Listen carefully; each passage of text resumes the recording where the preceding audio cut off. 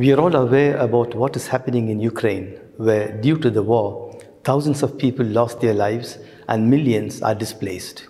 Caritas Internationalis highlights how this war is also having dire consequences in the entire globe, especially regarding food insecurity. In this war, food insecurity has become a passive weapon to starve people to death, not only in Ukraine but all over the world. The breadbasket is turned into a war field and will affect the global food security.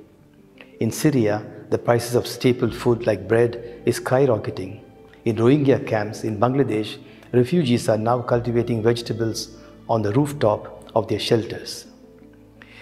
We run the risk of food riots in the least developed countries due to either the scarcity of food or the lack of food items.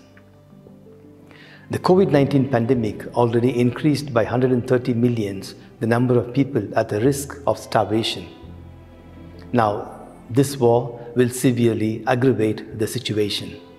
Et là où nous observons les effets de la crise ukrainienne, c'est que beaucoup d'économies, dont par exemple le Sénégal, il y a des produits alimentaires qui sont importés, notamment le blé, notamment le riz, et donc toutes ces importations aujourd'hui rencontrent des difficultés pour se réaliser, et donc ce qui fait envisager effectivement des difficultés sur le plan de la sécurité alimentaire quand on y ajoute les conséquences qui sont déjà établies avec la faiblesse de la pluviométrie qui a donc des effets sur les ressources alimentaires disponibles.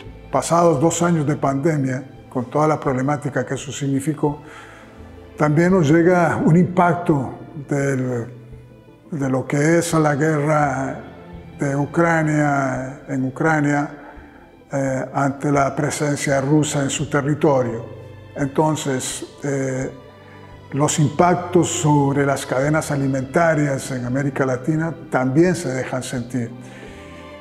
Y también porque los precios de los hidrocarburos han subido notoriamente y eso hace que también sea muy difícil la distribución de los alimentos. Nowadays, the priorities are changing. We all know that also with the war in East Europe, it's having impact everywhere on this globe, but especially also in our region. In our region because